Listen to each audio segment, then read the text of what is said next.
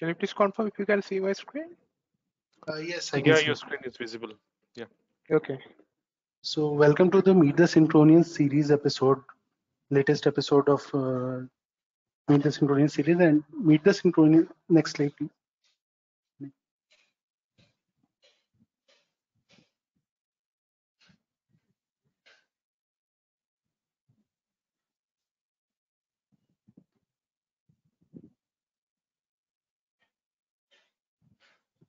So I would like to start with thanking the ITC team and Desapex team for joining us in this webinar to share their insights about the digital construction journey and how they implemented it within their current project workflow as well. And thereafter, we'll see how the journey progressed and where it all started with the 3D, 2D, and how it gradually progressed to 4D and 5D BIM related aspects. So we have next slide, please.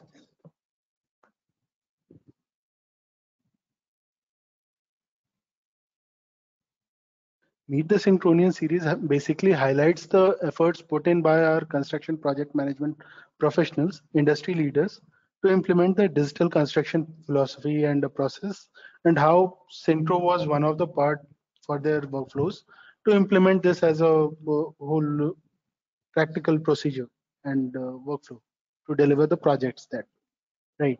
So next up, we'll see what all, yeah, please change the slides. Virtuosity. Virtuosity is the e-commerce platform of Bentley Systems, which offers a unique bundle of customizable trainings along with the annual subscription of licenses from the variety of Bentley applications, right? We call this as a Virtuoso subscription, which offers as a bundle of licenses plus the training or expert services mentoring sessions. Yeah, next slide, please.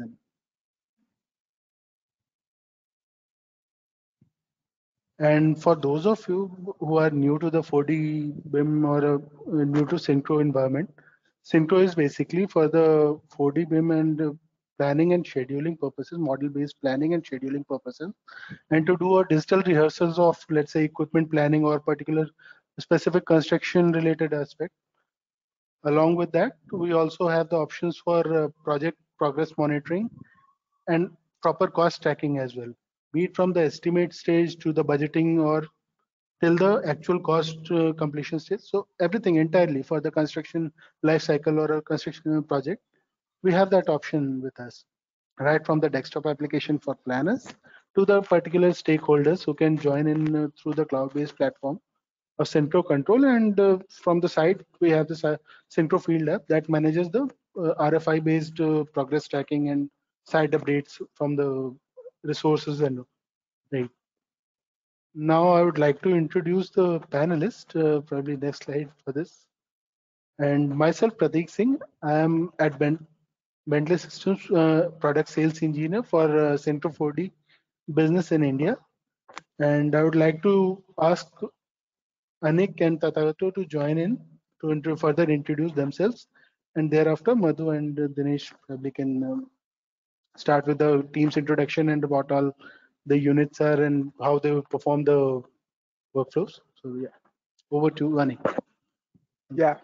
Hi everyone, this is Anik Mal and I come from civil engineering background and I have more than a half a decade experience in helping organizations or users around the world in adopting 4D and 5D solutions through Synchro.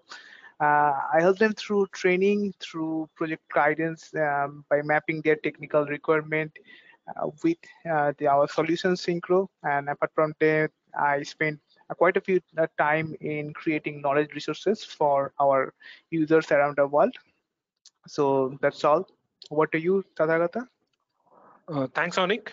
Hi, everyone. My name is Tathagato. I'm a product success manager at Virtuosity. Like Onik, I am also responsible for helping new users adopt Bentley's 4D and 5D solutions, that is Synchro, in their own projects. I have helped almost 50 users across various geographies to implement Synchro in their projects with the help of training and expert services. I'm also a civil engineering graduate with a master's degree in global BIM management from Ziggurat Institute of Technology. That's from the Virtuosity side. Maybe now, Madhu, you can introduce yourself and your organization. Thanks all of you. Hi, I'm Madhu. I'm part of the ITC Limited team, and I'm part of a division that does all the infrastructural development for ITC. I'm basically a project manager for a 1 million square feet commercial building, which is happening in the heart of the city in Bangalore. And right now, that building is the construction is started, and we are like on the excavation phase as of now. And yeah, the entire journey is about how we kind of implemented virtual construction, that is 4D and 5D for our project. So we'll take it forward. Over to you, Dinesh. You're on mute. Hi everyone, my name is Dinesh. I come from civil engineer background with a master's degree in construction project management from Rick School of Built Environment. I've been very interested in digital technology from start of my career. That's where I started my journey with Desapex 5 years back, and we're working on providing services on digital project management solutions like creating a digital framework as per ISO 19650, which is a global BIM standard, and setting up common data environment 4D, 5D, and digital progress monitoring using the reality capture services, and also being part of scan to build projects that go on in the organization, where we do the as-built verification and then generate the as-built drawings for the existing buildings. So that's about me. Over to you, Madhu. You can. Yeah, now I probably think, we can Onik, start we can get started with the the session. webinar. So basically, this will be a free-flowing chat where Madhu and Dinesh will answer questions. So I think the first thing that I would really like to ask Madhu to start with is, like, before we even like delve within Synchro or 4D, it will be good for the audience and also for us to understand the present digitalization process that you follow in ITC. I also understand that this is not something that you reach in a day. So if you can share, some light on the journey that you underwent to reach this stage. Yeah. Thanks. I'll start with a brief introduction of the project and things like that. So that Anik, there is please some change the amount of presenter. background. So can you just give me a thing to share my Presenter screen? move to Madhu. Yeah, sure. You should be able to see your screen. Yeah, my screen is visible, right? Yes. Right. Yeah.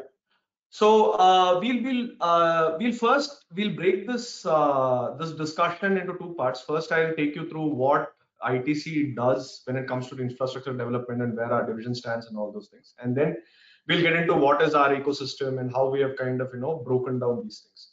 So this is a small image of the project that we're doing, and this is in Bangalore. And this is a commercial building. It's a LEED Platinum pre-certified and pre-certified building in Bangalore. And yeah, so just to give you a gist of ITC Limited, we've had a very big thrust when it comes to our operations towards sustainability and digitalization. And ITC has always been a Indian company which has always kind of had this sustainability at the helm of things. We were 17 years, we were carbon positive, 15 years, we are solid waste positive, and 20 years, we've been water positive. And these are some things which not many people in India know about, that ITC has been this way from, a better part of 2 decades. So the organization that I represent is called Central Projects Organization, which is basically ITC's project arm. This was formed in 2007 to let our businesses do business and not worry about the project management part of kind of building different asset classes for ITC. If you see on the right side, these are some of the images of buildings that we build. We build everything from factories, warehouses, residential complexes, and commercial buildings for ITC. And we have our organization has 97 plus engineers. We have completed 75 plus projects, which that amount to somewhere around 16 million square feet of projects. We also have started from 2018. We have started doing some external projects for discerning clients, and that comes up to somewhere around 0.9 million square feet we have done of external projects. So the project that we are in discussion on is ITC Green Center Phase 2 Building 3. This is part of a master plan development for a 33-acre campus that we have in Bangalore. We've already completed 2 buildings in that phase, which is marked in blue at right, and we are in the process of doing the Phase 2 Building 3 part, which is in green. And these are few images of what the rendered images of the building, how it will look when it is completed. So just to give you a little bit of background, in India, the digital adoption has gone from 10% to 40% between 2015 and 2019. Now, this was kind of, catapulted by COVID, obviously, but the thing is, this has been kind of increasing. In 2023, I'm sure that it will be much more than that. The thrust of COVID was there, but I think this transformation was coming irrespective of COVID. So there's just a few things about how a company's or a digital maturity of any organization is measured. You have digital indifferent, observer, challenger, and digital native. Now, if you look at it, it says what the companies have to kind of be or be doing to be kind of categorized among these 4 stages. And if you look at India as such, we are still in digital indifferent. And if you look at Singapore, they are a digital observer. So there is not many countries which have gone to digital challenger and digital native. So what I'm trying to kind of impress here is that there is a huge scope for kind of digitalization when it comes to the construction industry as such. So specifically for CPO, when we started with our digital transformation, we realized that we had to kind of transform digitally in many areas. So we kind of developed a digital pentagon, which had 5 areas. The basic principle was to kind of have influence in these 5 areas so that your operational efficiency gets boosted. So for design, we looked at BIM. For quality control, we looked at forms on cloud. For documentation, we completely looked at cloud for documentation. For project management, we looked at plan on cloud, and for procurement, we looked at digital procurement or e-procurement, what you call. So basically, the e-procurement part is starting from supplier relationship management and all the way, or your RFP tendering, and all the way it goes up to spend analysis. So this was our basic landscape. So we started looking at different tools which can help us with these things. We also realized that BIM is a fundamental transformation that we need to make, because everything that is kind of, every other aspect in the digital pentagon was somehow related to how your BIM processes are set up and how you're able to make BIM models, which can be used for further things of 4D and 5D virtual construction. Even though our plans are still lists with dates, they were lists with dates, they lacked visualization. So we had to take that fundamental transformation towards 4D and 5D. Yeah. So that is the general landscape for ITC. That really sounded very interesting. So I just think the follow-up question, obviously, because we're talking about the Synchro software as in specific over here. So in this workflow, what you did hint at, but if you can explain a bit more about what prompted you to explore 4D and also what got you introduced to Synchro in specific. Okay, so let me take you there because I have many slides on. Yeah. So as everybody knows that the construction project schedules are usually listed with dates. Now the problem with them is they work, they have relationships put in, you can track projects with them, but the problem is scheduling conflicts, logistical challenges, all these things you cannot kind of simulate in them. So we were in the lookout for something that can simulate a lot of aspects of virtual construction. I'm moving away from 4D because 4D is just simulation of dates on a BIM model. We are talking about virtual construction because we are talking about simulating a lot of things about like how your material would come in and how you would do certain things, which sequencing will happen after what. So this was a big driver for us to kind of have this. So now if you look at it, you have schedule, you have cost, and you have geometry. Now how do you put all this together? And how do you kind of simulate this in a building so that you're able to look at it visually? All the stakeholders are able to kind of look at it and understand the plan better. This was the very innate driver that we had when we started on this journey of 4D and 5D. So there are a few issues that conventionally we face in the industry in India. Is that the conventional MSP schedules are like list with dates, as I said. They have linkages, but it is very difficult for people who don't lack basic understanding of MSP to understand this. So what happens is somebody at site, a supervisor at site, he will not be able to kind of visualize what is happening in the MSP. But think about it when you kind of show it in a BIM model. It happens, this happens after this. So what happens is even a supervisory level who is not kind of who's only worried about the site work is also able to kind of contribute to your plan. And yes, lack of visualization, as I said, and lack of logistics, sequencing issues, all these things where we are riddled with it in any case. And the other thing is there is also disputes over actual start and dates, and then you'll have to go through this entire list, look at it.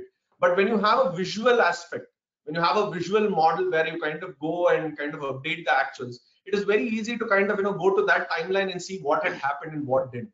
So this was something that was also a driver for us.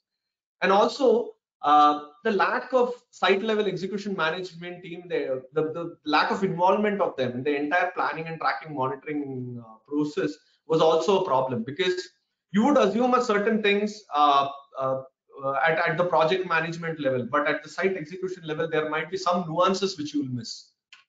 And the last part is integration. I mean, that was a big challenge to integrate the schedule and the BIM model together. And this was one of the biggest driver why we kind of were looking for platforms which can help us with that, and Synchro was one among them. Yeah. So so I think that answers that question, right? Yeah. Yeah.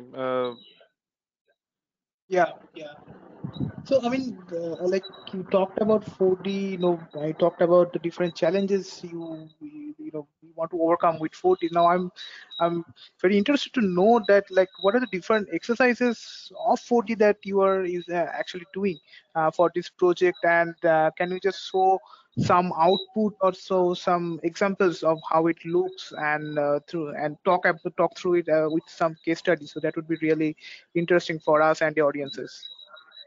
So I'll kind of tell you the initial start journey of how we started doing this, and then Dinesh will take you through. Dinesh will introduce Desapex, and he'll take you through what outputs and how these things are coming out of Synchro.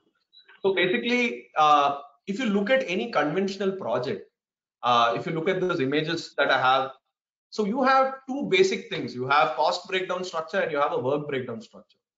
So these two things are tracked separately for any project, and there is no correlation between the BIM model and the WBS and the CBS, that is the cost breakdown structure, and the site photos are no more related. So what happens is these all things are fragmented, these are tracked separately, and you don't have any correlation. The point is we wanted to kind of bring all this together. So what we did is we tried to amalgamate the work breakdown structure and the cost breakdown structure. Now, how would we do that? Work breakdown structure has work kind of broken down in different levels. It can go up to nth level, and then you have your cost breakdown structure, which has the budget heads, and the last level would definitely be your bill of quantities.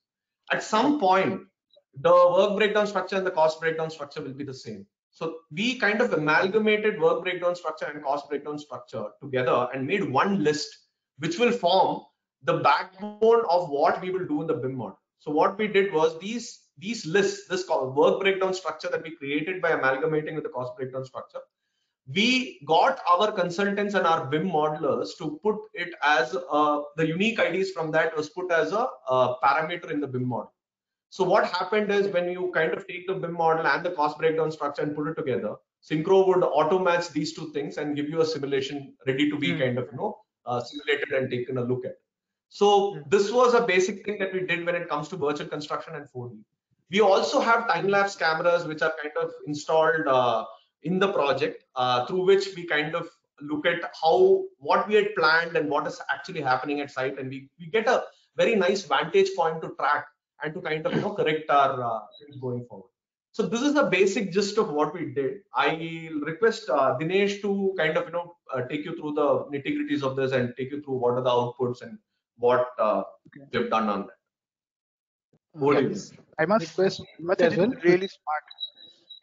Yes, just change that presenter mode to Dinesh so that he can start with the Yeah. further case study initiative.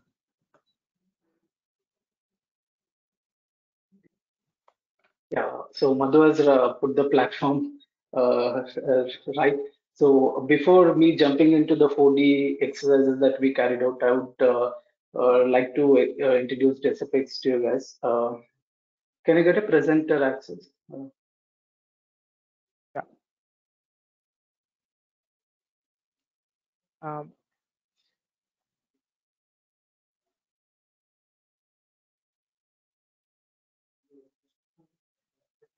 I think Madhu's able to do that. No, you can change it from your end. Fine. Yeah, I'm is it doing done? it. Okay. Yeah, Yeah, it's I done. got it. Thanks.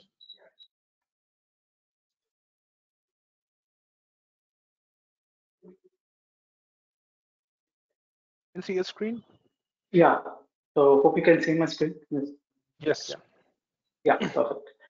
So Desapex is a digital engineering organization which was founded in 2015, working towards digital technology integration in AEC industry to improve the life cycle of the built assets. So we provide complete digital solutions throughout the life cycle of the building.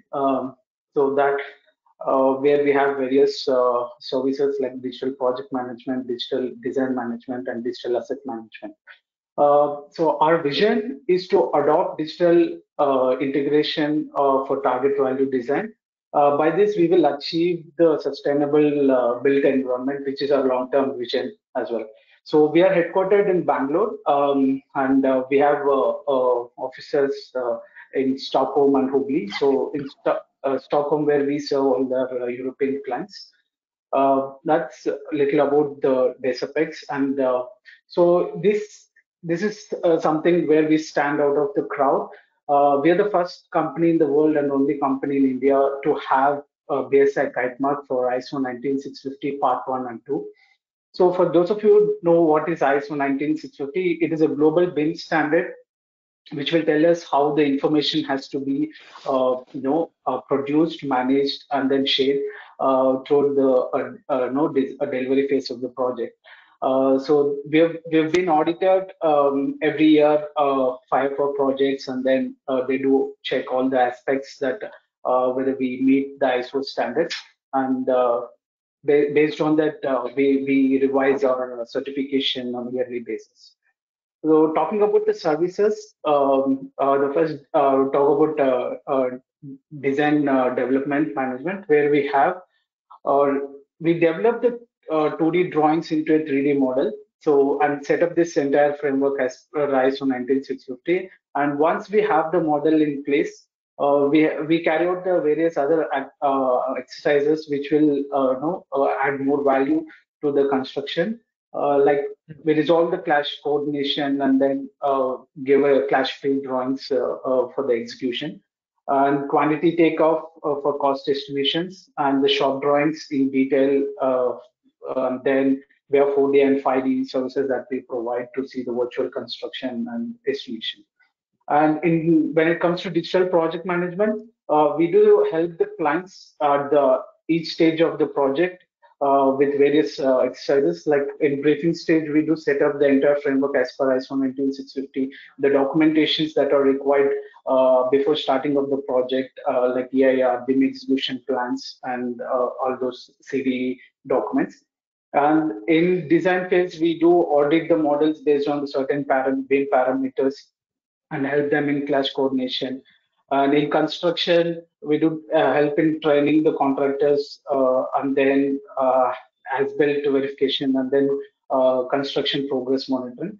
At the stage of handover, so we use the laser scanners to capture the entire site and then compare with the model and then update the model. All the things that have changes that happened on site will be updated in the model and handover.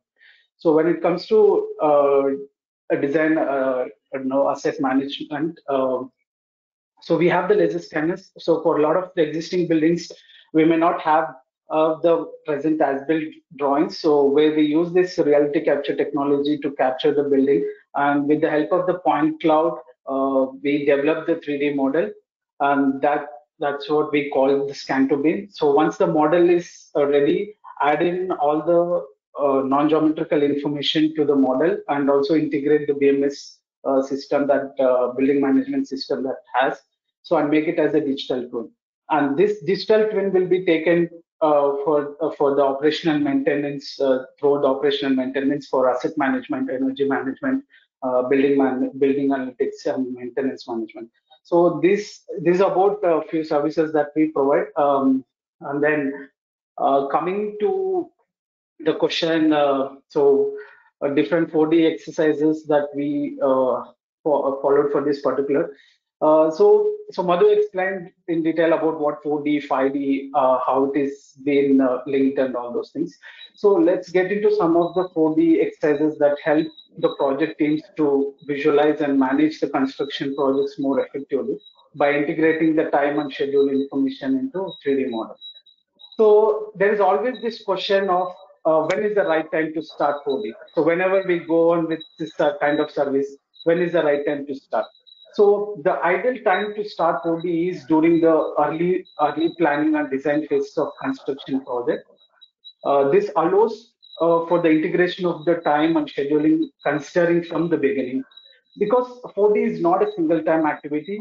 So we do develop the 4D models using the consultant models in the initial schedule that we have, and later those will be developed in more detail to the contractor's model and the schedule during the construction phase.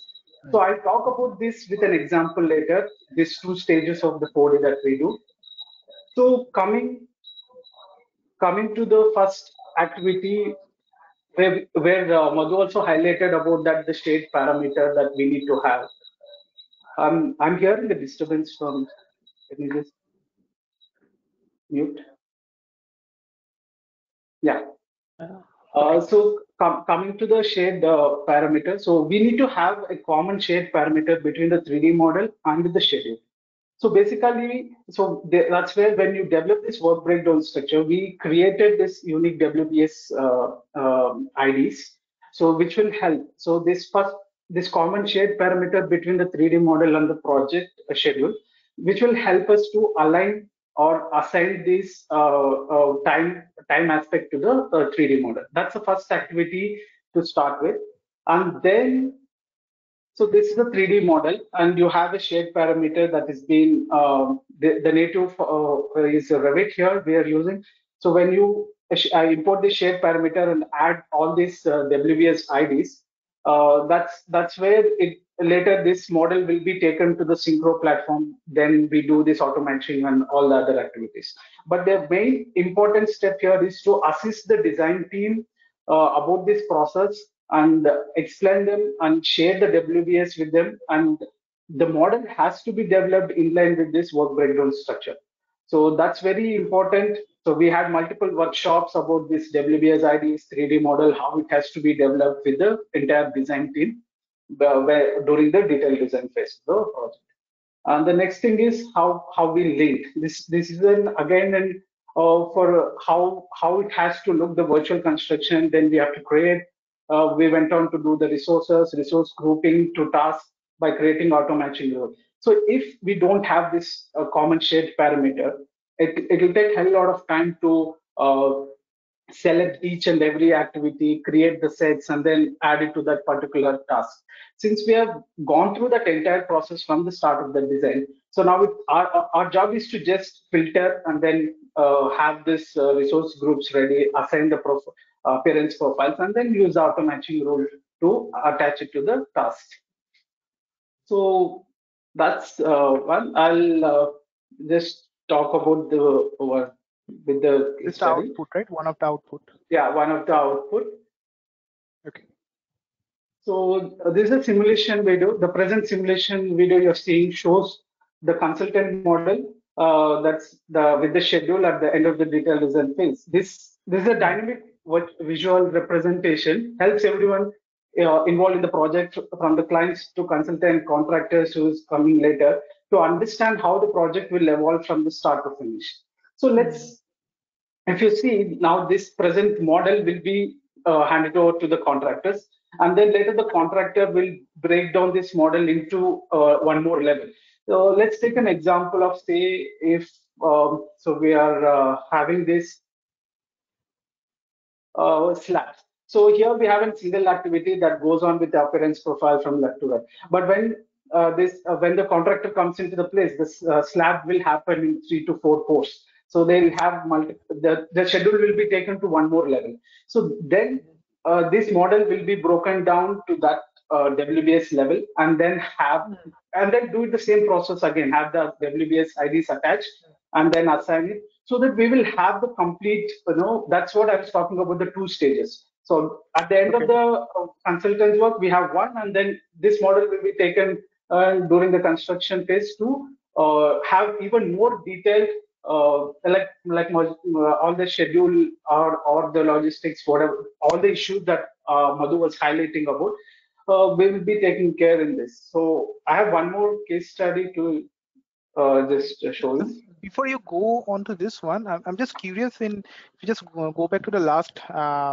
simulation, the last one. Yeah. One thing I noticed that the excavation part is shown in a very detailed way. Like, can you talk more about that? I will talk about that. Because in the other video also I have about excavation, but I'll just explain it here. In this particular video, we are finished with the construction. The contractor is on board for the excavation. And in terms of modeling, if I start with how did we model this excavation? So initially we did a laser scanning to get the entire present ground profile, so that we get an accurate quantity later, because we are not just thinking about 5D. It's been very clear with ITC and Madhu from the start that our end goal is 4D and 5D. So whenever our end goal will be 5D. So we just think, okay, if we are doing 4D, how will this lead to 5D? So that's when we also had the thought of always, how do we get the quantities right for all the tasks? So now this profile was created from the point cloud data, and then later each it was divided by layers and divided into areas as well. So if you see, you have different areas that has been executing, and also very detailed, into more detail. And also you have the shoring that is being, if you see, you have the shoring that is going on, and even the nails, dewatering wells, everything. So all the BOQ line items, even if you talk in our EIR document, we have this thing that all the BOQ line item needs to be modeled. So it is a complete client driven. I appreciate ITC for that, taking that. So otherwise it doesn't happen in general, because nobody goes into this detail to get in, because we see a lot of outputs in this. I'll also show about the plan baseline, how we are doing the progress. Butting in there. See, Anik, so what happens in a project, what happens is we go through many stages like concept, schematic, detailed design, then you get into construction, then you get into as-built. So the details that are available in a schematic stage and the details that are available from detailed design are poles apart. And once you get into construction, you do bring your shop drawings and things like that. So when do you? So the absolutely correct question is, when do I start with this process? The point here is there is a general belief that you can only do 4D with a construction model. And that is something that I think the team was able to kind of break through that. How we did it was, you remember these WBS IDs that we had, these unique WBS IDs. We asked our consultants to put those as a parameter in their BIM model. So what you have is, you have 2 sets. You have a design model where you can run a very upper level overview of the schedule with the consultant model. And when the contractor comes in, he gives you details. Like, say, for example, when the excavation guy came in, we asked him that you will have to make a BIM model which kind of has all these details. So he kind of breaks it down. So when you have a consultant model, the excavation is just excavation. It does not have anything else. It does not have shoring. It does not have micropiles. It does not have dewatering wells and whatsoever. So when the contractor breaks it down, Then what happens is he adds more items to the WBS item. So if you're at level 4, the contractor might add level 5 and level 6. And then he goes ahead and adds that parameter in his BIM model. So what happens is you would see two sets of things at any cross section of the project, that you have one schedule which is like completely detailed, that is excavation in this case, and then rest is the consultant model. So when our civil contractor comes in, he will make a detailed one. Then the civil part will become very detailed, and the facade and the MEP part would remain the consultant model, to see if there are some basic issues, like say 12th floor slab is not ready and you're trying to install the cooling tower. Now these things you can see it with the consultant model, and when the contractor comes in, you get into more details. So that is something that I wanted to add toward the nation. Yeah. Okay. Thanks for adding that. Yeah. So what then when the construction start, we do update the schedule on a regular basis, and then try to extract the simulation videos, baseline versus plan versus actual. So since we already have the resource attached to this particular task, so we try to pull out the quantities later, and also try to get what is the physical versus actual quantity that is being executed. So this is one of the simulation video.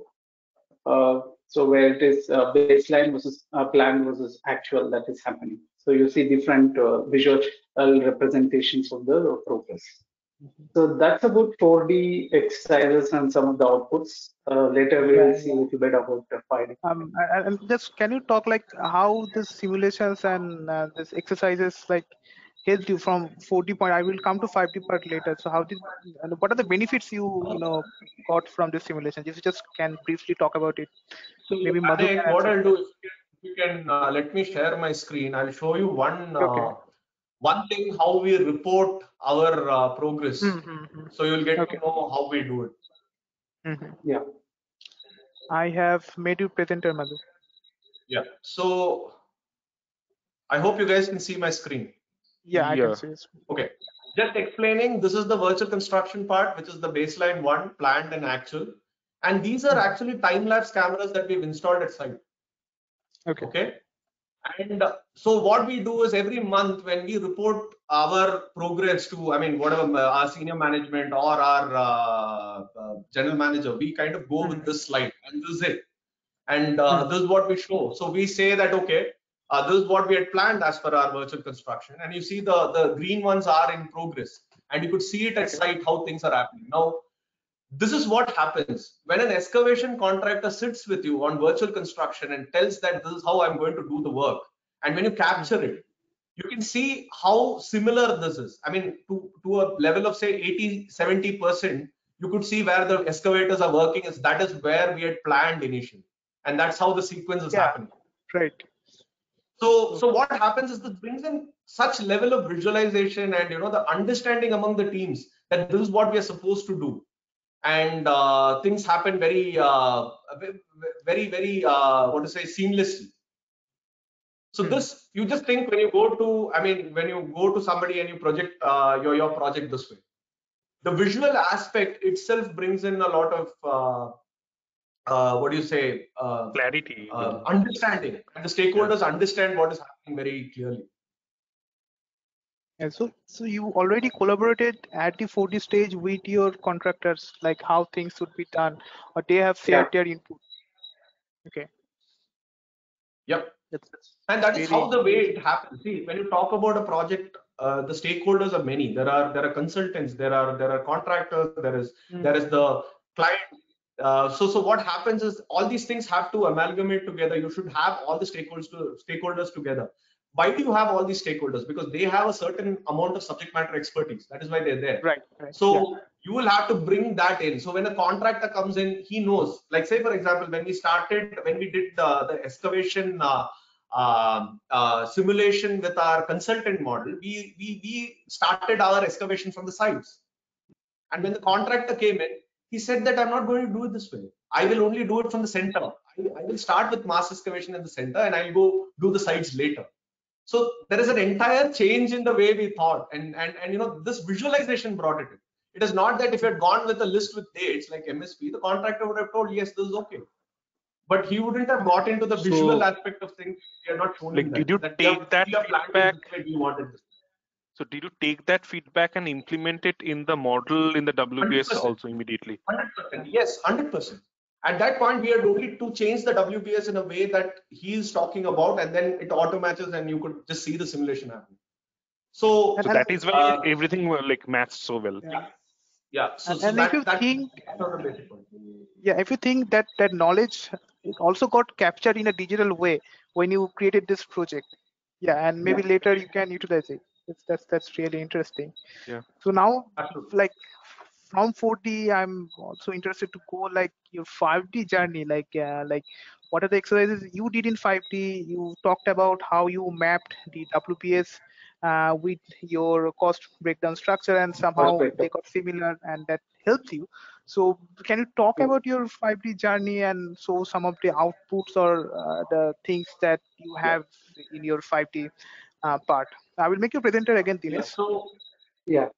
So I'll just kind of I give you made a him. brief of what was the intent of doing 5D in any case. The point is 5D is again, I mean, everybody talks about EVM and stuff like that, but 5D too is to put a visual aspect to your cost. Because you're already doing 4D, it was very important to overlay the 5D.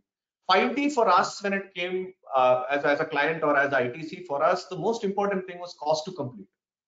We needed to know that each package from the BOQ line items, how much are we going to consume from the budget when the project is going to end. So giving you an example of the excavation itself, to understand, we needed to get quantities from the BIM model and to understand, okay, this is the quantities that you have in the BIM model and this is how much you have contracted out. Say you've contracted out 100 cubic meter. Now you realize that is 98 cubic meter. So that 2 cubic meter, which is a saving, will be plowed back into our budget. And we as project management individuals, we understand that there is a surplus there and that can be plowed to some other. If you had to wait to understand this till the end of that package, it would take us 8 months, and certain things would have kind of spiraled out of control. So this was the biggest driver to understand our budget, how much we have contracted out, how much is our actual spend, and what will we spend at the end of this package for each package. Now understand, I mean, when you have that information with you, you understand the power that you have as project management individuals to kind of run the show. So this was the basic intent. I'll let Dinesh take you through how it was done and what is the output of it and things like that. Okay. So to start with, I would like to talk about two things. One is static 5D and dynamic 5D. People still have this 5D is just extracting the quantities and then getting the cost of it. But still, we'll differentiate that two things. So basically, when you talk about static 5D, it is more concentrating on the developing model and extracting the quantities and then getting the cost estimates. See, this activity is used generally in early design stages for preliminary cost estimates at high level project plan. This will not have the real time insights into the cost variations and the construction progress. That's where the dynamic 5D comes, where you extend this 3D model into time and then relate the cost to each task that happens. So allowing this dynamic scheduling and the progress tracking. So this has lots of value during the construction phase and throughout the project life cycle. And that's a little bit about static and 5D. And why 5D BIM? Initially, Madhu has spoken about cost estimate, budget management, and cost forecasting as well. So I would like to add one more aspect is asset lifecycle management. So at the end, so beyond the construction, 5D can continue to be adding the value during the operational phase of the building because it provides a comprehensive database of the cost and the schedule information that's been used for maintenance renovation that later during the future because the model will have all the non-geometrical information in terms of time and the cost related to that. So in terms of exercises that we taught, so when we did this task for 4D, so you already have the resources, or you mean to say the 3D elements that has been attached to the task builder. So now the next step would be is to extract the quantities for all the assigned tasks, assigned resources. So that's where we use this scripts to calculate volume, area, and then length, all those the quantities with the scripts. So you So have if you your see own right there, formulas in some of the cases of quantities, right? yeah, so we have to customize some of the formulas because the single activity might have 3 4 BOQ line items, so single formula cannot be used for that. Say Right, for example, right, if I'm extracting for single activity, I might have volume, I might have area, I might have length, because I have 3 different line items. Those three right, different line items have 3 different costs. So I need to right. extract the volumes in 3 different user fields, and then have a consolidated cost coming at the end. So that's an activity that's the first thing, to extract the quantities in line with BOQs. And once the quantities are ready, we went on to use on the resource utilization. So this Mhm. particular thing is about the earthwork. So we have day wise what is the planned earthwork in terms of quantity, and Okay. we'll have what is the maximum that we could do it in a day. So this will help us to analyze if we had gone anywhere beyond our maximum limit in terms of planning, where you can come back to the schedule and then work on the schedule. That is one exercises of the resource utilization when you have the quantities in place. So now you have the quantities. The next exercise was to bring in the BOQ line items into the Synchro. So once we bring in the BOQ line item, so copy all these quantities that have been extracted, again using the scripts to these BOQ line items. And this Okay. BOQ line item will have the cost, and then it will multiply and give us the budget for a consolidated budget at the end. So that's what you're seeing is here for this particular excavation package. This is the budget that has been derived from the model, and this has been ordered before. And later, so then cost to complete, Madhu has spoken about it. So we have the budget, we have the ordered amount, we have the build amount we brought in the build amount that is happening for the construction phase, and also planned and actual value use. So this cost to complete is being calculated with the budget from the model, and then you have the build, and you have the actual Okay. cost that is being updated from the schedule. So whenever you update the schedule, your earned value, planned value, and the cost value will automatically update based on your progress. So Mhm. these are some of the exercises. If Madhu, if you can add about some cost to complete, if you wanted to add something, you can Yeah, chip in. the Yeah, so benefits that just adding to what Dinesh was trying to tell is there is a certain step that we have followed before all these things happened. I think we both missed that when we were discussing. Today, when we are doing modeling of our BIM model, we are not following LODs. We are following something Yeah. called level of information. Why level of information is important? Because as a project management team or as a team that is kind of doing doing design. I mean, design is a completely different workflow when you're talking about project management. Up till what point do you want to track? So say for example, if I tell my consultants that you model as per your BOQ line item. So what I tell them is, if you have your pipe is in running meter, you please model in running meter. If your quantity, your concrete is in cubic meter, you please model in cubic meter. If it is lump sum, you model it as lump sum, as one piece, one LS1. Say for example, you are supplying an AHU. You don't have to get into the nitty-gritties of the AHU for 4D. You can only say that, okay, it's modeled as one piece. So what happens in this is, when you do your model as per LOI, your BOQs are already taken care, because mostly what happens is the consultants are the people who give you specification and who give you BOQ, and your model is already as per that. And if you look at the WBS, it is already connected to the model. So you understand the integration part. At the back end, you've already integrated everything. So when you bring it in, it becomes very easy. So basically, if you're looking at a concrete model, you would get cubic meter from it, and you don't get anything else which is not required. So what happens is, the consultant is happy. He doesn't have to model something like reinforcement for you to get Right. metric ton. Yes, but if you need metric ton, then you will have to. If he's giving reinforcement in metric ton, then he has to model it.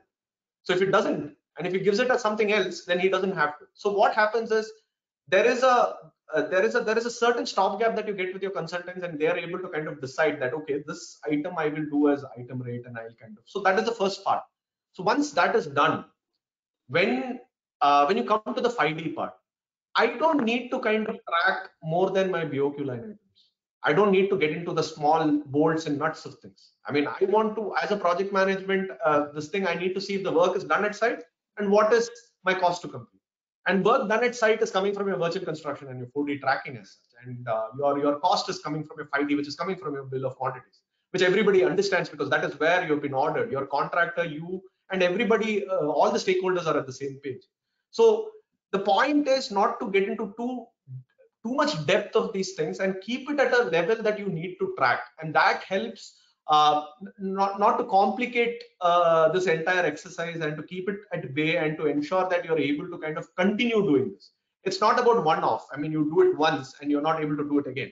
You should be able to repeat this process for every package, irrespective of that being a lump sum order, works contract, or design and build contract. You should be able to replicate this.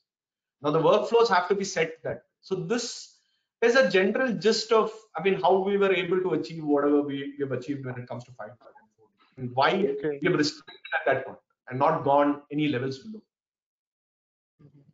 So here I can see like you have bought some of the cost externally and you have compared with the cost that you got from Synchro, and right, and there you Yeah. found out some difference on that. Yeah.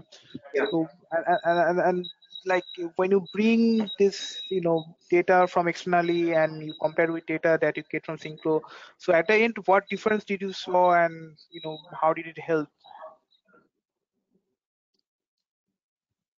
Dinesh, you want to take that or? It's fine. So if you see the budget at completion is being calculated from the model.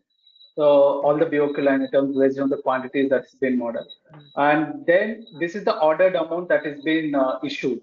So there's an almost a difference of 2 crores of amount, because that's where and also it will help us in understanding that at the start of that, so where you have this savings of that much, and you'll know that initially, so that you can use this 2 crores wisely in other aspects. That's a saving for the project as well. No, so I think answering Anik's question, why we are bringing something externally into Synchro. The question is, I mean, you already have a BIM model and it is absolute in geometry. What are you bringing from outside? You're bringing in the build quantity. Why we are bringing it is because in this case, we are still kind of experimenting, right? We don't know how far the right and stuff like that. So what we are doing is we are doing a LiDAR survey for our excavation. So we are getting a laser scanner every month and they are scanning the entire place and seeing how much excavation has been done. So that I mean, to integrate with that with Synchro is not possible as of yet. So what we are doing is we are bringing that values as an Excel sheet, trying to kind of put it here. So our billing is still done by the QSS using laser scanner at site. So that is something that we are manually bringing in, and that is what you're seeing. Now, when it gets into, so why in excavation? Excavation is like a, I mean, how do you say this? Excavation is not a very geometric kind of a thing, right? It is, you don't, the way you have modeled is not how you cut. You don't cut it in cubes. You cut it in however the excavator works. But when you go above excavation, when you get into foundation, when you get into columns, they're mostly geometric. So I don't think this billing has to be brought at that point from the outside. So what we will do is at that point, we will use what is there in Synchro. So that is what I was trying to tell you. See, every case is different in its own way and it poses its own challenges.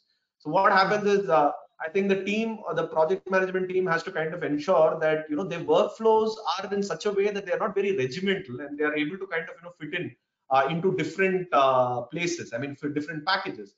As I said, there might be some packages is lump sum, where you don't need to get into this 5D part at all. No need to get into quantities. You would say that, okay, the slab is completed and you pay. So you understand. So the complexities are different.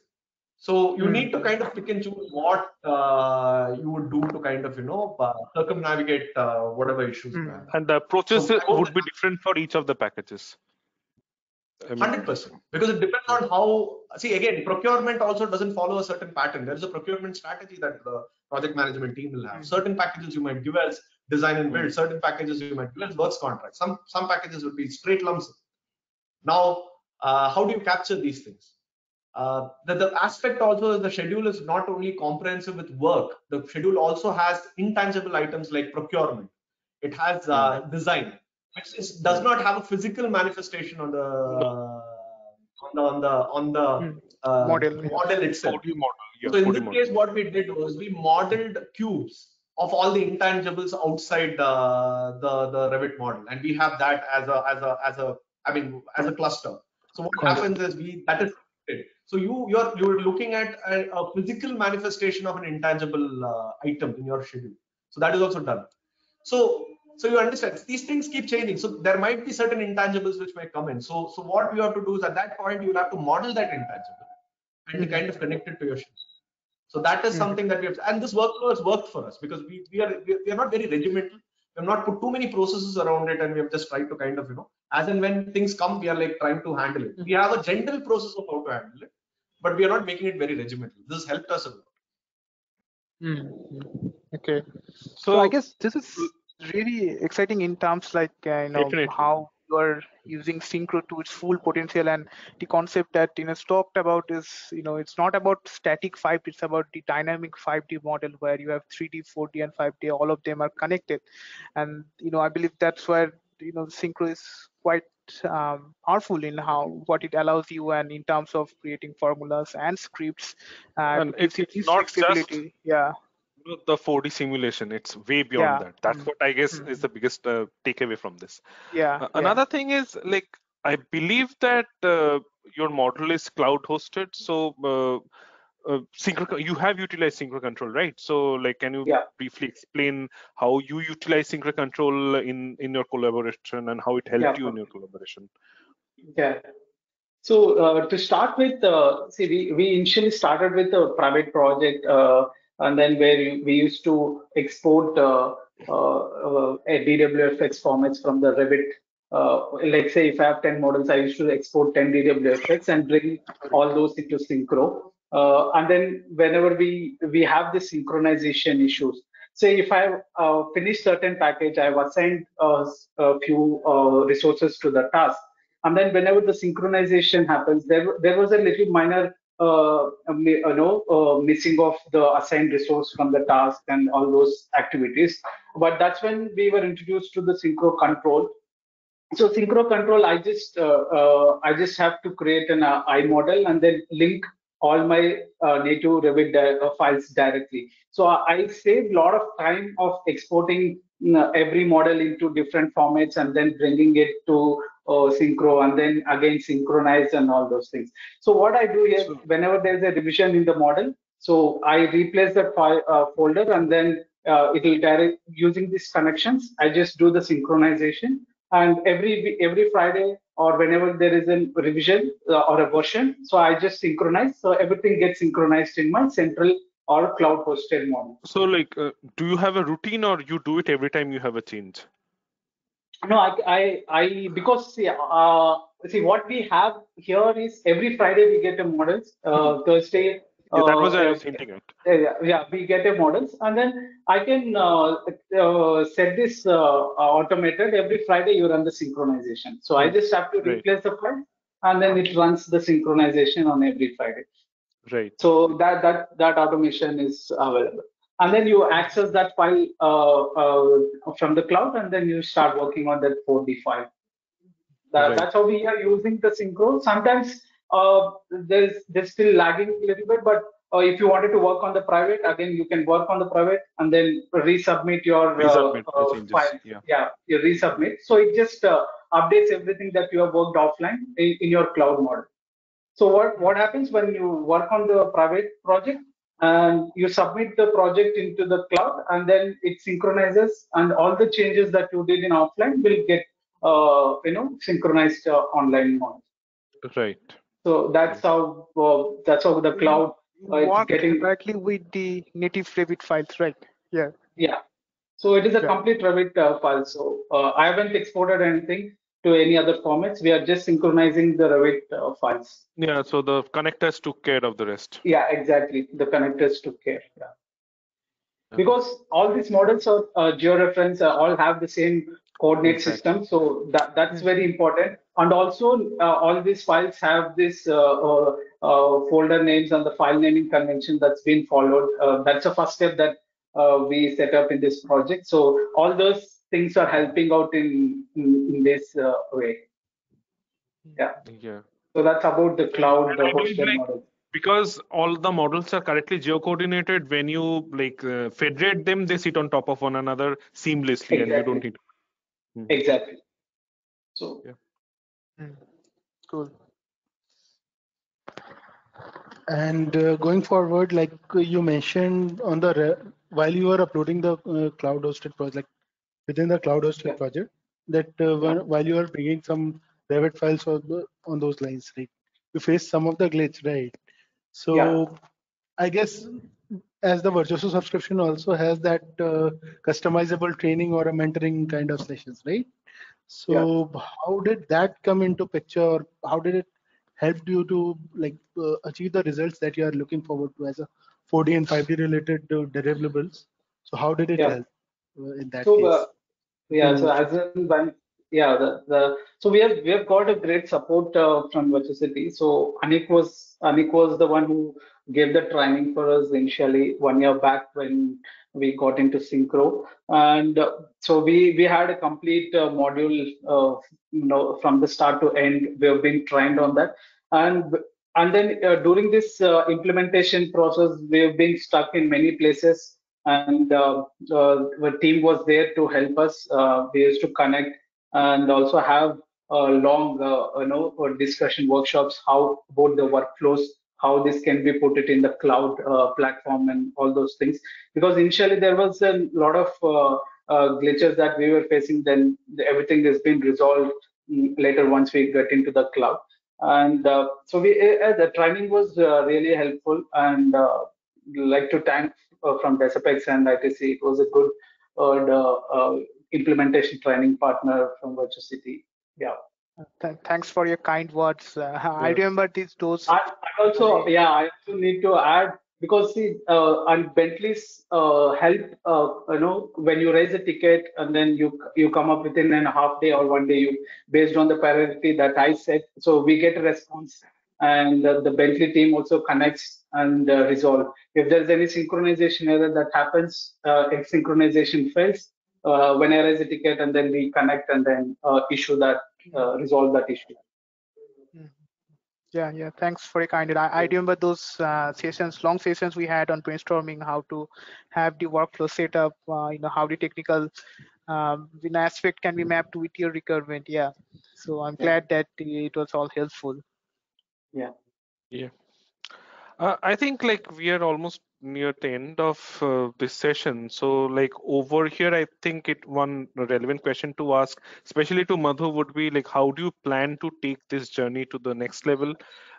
If you have identified the next step of goals that you want to share with the audience. So the goal has always been, I mean, for the audience who don't know what a PIM and an AIM is, PIM is a project information model and AIM is an asset information model. Now, the goal has always been to go seamlessly from a project information model to an asset information model. So at the end of the day, it is about kind of, all these data that you're creating during the project might as well be 4D, cost information, your checklist, your model, your design evolution. All these things form part of your project information model. Now, when this project information model need not be tweaked, and you can give it to your asset information model, and your facilities team can just pick that up and run with it becomes a great help for all the project management teams. Now, this is the goal. The goal is to take the asset information model, to take all the static data that is available, like your BIM model, your commissioning checklist, what happened, the history of it, when it was installed, what happened, all those things, and then you overlay whatever you have installed in your building. Those are the sensors that you install of what is happening, how the machinery is running, and finally you make your digital twin sit on top of it, and then you have a true representation of your building, which your facilities team can kind of take a look at it and kind of run the entire show going forward. So the journey doesn't start the day you start handing over. The journey starts from PIM. The journey starts from the day you start making static data available, when you're generating static data. So as project teams, this was the biggest driver that we have. We want to ensure that whatever we have generated data during our project information model goes seamlessly to the asset information model. No information is lost, and all that information is used to kind of put up a digital twin, which can be kind of used to kind of run the entire show. And this is the ultimate goal that we have for this project, and I'm pretty confident that we will be able to achieve that. So that being said, 4D and 5D is a very important tool for the project management teams, because visualization changes a lot of aspects of how you look at schedules. So this becomes very important, and it has changed for us today. If you look at anybody who's there at site, he's already visualized and seen the schedule, and that, I mean, photographic memory, as you say, that when he has looked at the schedule, he knows that this has to happen after this, and he's not relying on lists with dates. I constantly say list with dates. List with dates are very cumbersome. They're not easy to track, easy to understand. But you kind of have a visual representation of it. It is like a movie. It is imprinted in your head. You might forget. I mean, you might forget most of it, but you will remember every important aspect of it, and that is. And you can always go back to the video, which is available on the cloud. You can go look at it, and you also can kind of, okay, this changed, that has changed, and so this is very dynamic. So this is something that we are targeting, to see if every aspect of construction can be digitalized, and ultimately your facility management or your running of your building becomes so efficient, and no data is lost, that you don't have to be kind of reliant on anybody's memory or anything like that. So that's the ultimate goal. Mhm. Yeah, And that's to just add one, and also it helped us a lot in this project because it's a client driven. So that's something that all of them has to look at. So that's very important. Yeah. I think that the vision is really great, and I'm looking forward how we can help you further in this journey. Now, this is really phenomenal what you have done, and I'm sure this will be a project will be used for studies for people around the world, and especially from India's perspective. Like, there are many organizations who are also looking forward to start this journey, and what suggestions would you give them, or what are the what are the things that you want to say before they start they should be careful about, or the thoughts they should have, or the philosophy they should follow before they start their digitalization journey? This is a great question, Anik, but I think if you allow me to share my screen, I'll show you Yeah, one yeah. slide which kind of says Yes, it all. sure. Just a second.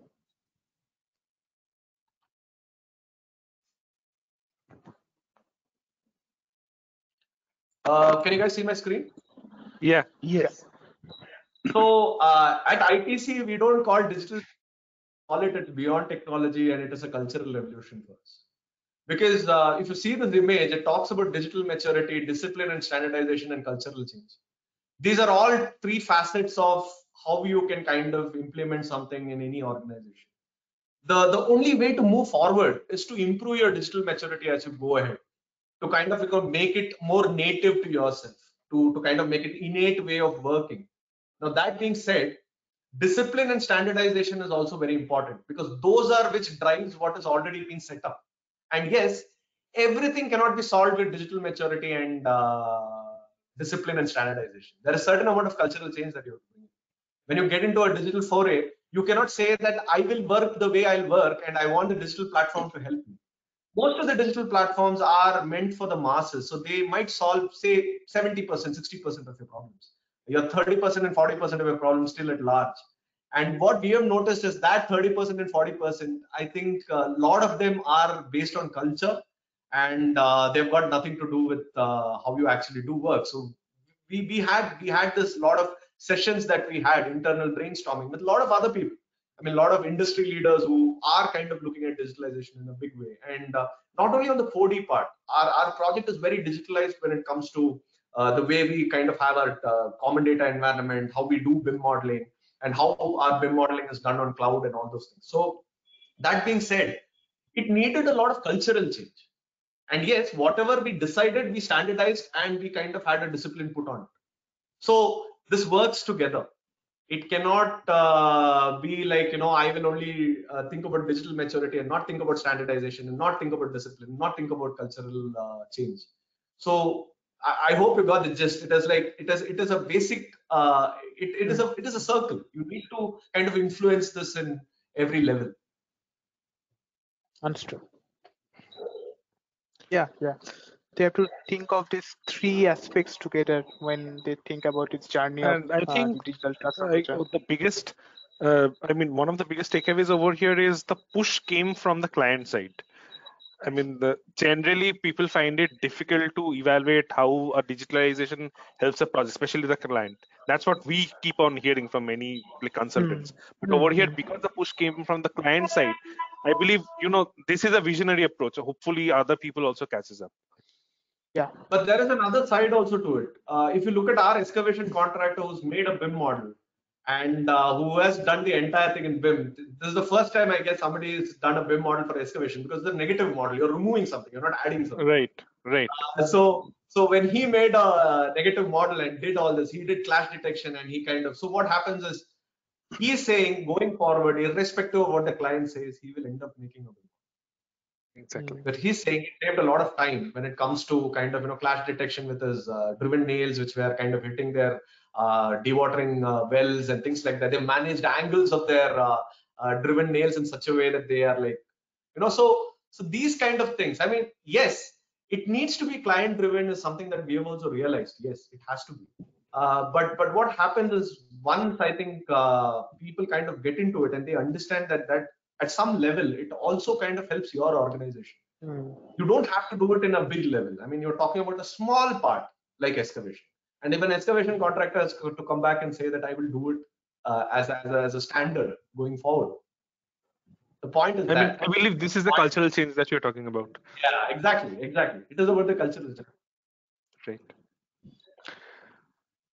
Okay, I guess we have kind of overshot our duration, but still, like this was a very lively and informative session. Hopefully, everyone who listens to it will be benefited in some way or the other. I guess, Pratik, your concluding remarks. Yes. So, first of all, like a big congratulations to ITC and Desapex team for pulling this out in a very disciplined fashion, like for digital construction approach, how we need to be to the point and like disciplined in the sense that right from the primary stage of designing, how we need to manage the WBS IDs, and so that later we can leverage that in terms of let's say auto matching the rules schedule and further to the costing related aspects. And yes, that's a commendable thing that you just showcased, that how the budgeted cost and actual cost, those things gave the differences, like how the 4D and 5D BIM related things could transpire, right? And further, for the teams that are looking forward to implementing this, you can get started with the our subscription models that are available for Synchro 4D Virtuoso subscription. That comes along with the customizable training and expert mentoring sessions, right? So all the technical and IT related supports and all those things are included. So do visit the virtuosity.bentley.com, our e-commerce store, to check out the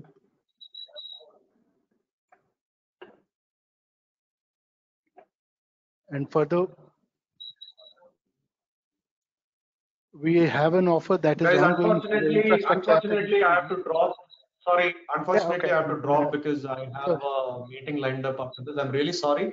Thanks to all of you to kind of Thank organize you. this, and we'll catch up soon. Thanks, Madhu, for joining. Thanks a lot. Thanks. Yeah, and for the Nevesworks team, this could be a great offer that you can go upon. Right. And for the audiences, Thank you for joining this session. and I hope for it the was audience, informative and yeah. Yes, sir. and for the audiences who has questions, they can further, reach out to Pratik, or if you want to get in touch with Team Desapex or Madhu, then you can either write back to us, or we can Or connect us get them over connected. LinkedIn. Yeah. Okay. We'll be happy to help. Yeah. Thank you, guys. Dinesh. Okay, thanks Yeah, everyone thank for you. joining. Thanks Yeah. everyone. Thanks for your questions. Have a nice day, and looking forward to more stories like this one. Yeah. Bye. Goodbye.